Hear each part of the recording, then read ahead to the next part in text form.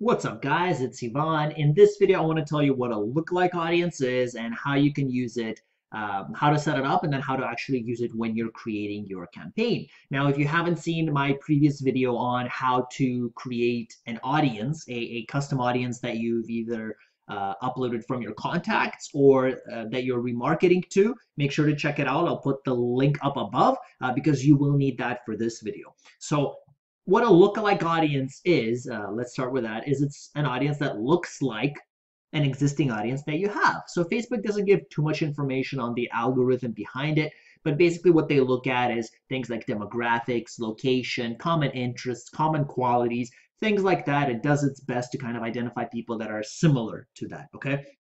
Now, I would recommend a list of at least 1,000 people. The minimum requirement is 20 people to create a lookalike. But if you think about it, how accurate is data with only 20 people, right? If you run an experiment, 20 people is probably not good enough. So I would include at least 1,000. I think the maximum is like 50,000 that you can use. I'm not too sure on that, but 20 is the minimum. Okay, so let me show you how to set that up. So let's go back into all tools and audiences. And here, as you can see from the previous video, we've created this little custom audience of people that visited our main home page, right? So let's now create a lookalike. So what I'm going to do is now that we've created a custom, I'm going to go into lookalike audience. And so let's choose the source. So the source would be visitors to my site, right? We'll click that. So let's pick our country. So we could say United States. You can pick specific countries or regions. So let me see if New York. Yeah, no. So it has to be specific countries or regions. Now for the audience size, this ranges anywhere from 1 to 10% of the entire country. So Facebook will look at the top 1% that is similar to your audience, or the top, if you go up to 10%, the top 10% that is similar. I go with 1% because that's probably the most accurate. If you have, right, the maximum here is you'll be using 21 million people.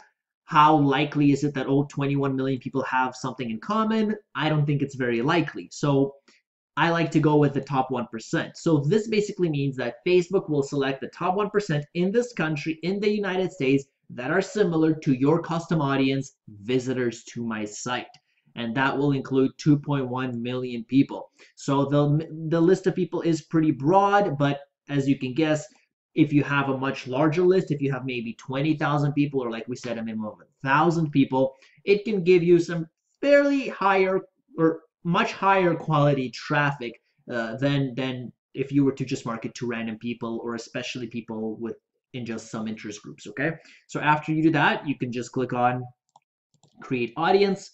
I'm not sure if it'll work for this case because the minimum, yeah, so it says not ready. So we'll need 20 people here first before this will work, I believe. And that's it. That should work. So now if you want to actually use this, we'll go into Power Editor or Ads Manager, whichever you prefer, but Power Editor is better for editing, as you've seen in one of my previous videos on that as well. So let's go back into Ad Sets, Edit, and here you would input your audience. So here we already have our custom audience set, but I can delete that, or I can use it in addition, and I can say lookalike, right? So here's our lookalike audience, here's our custom audience, and I'll just click on lookalike, okay?